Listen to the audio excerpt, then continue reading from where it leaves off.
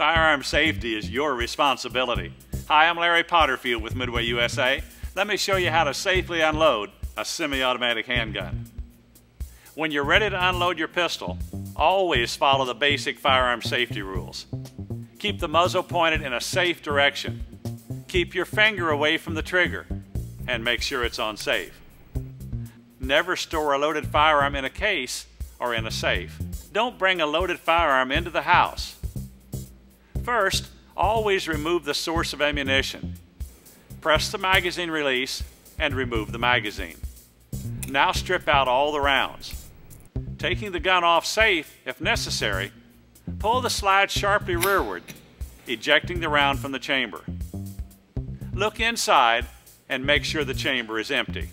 Remember, always remove the magazine before pulling back the slide.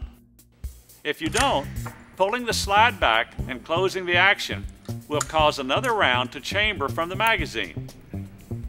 After you're finished unloading, lower the hammer carefully.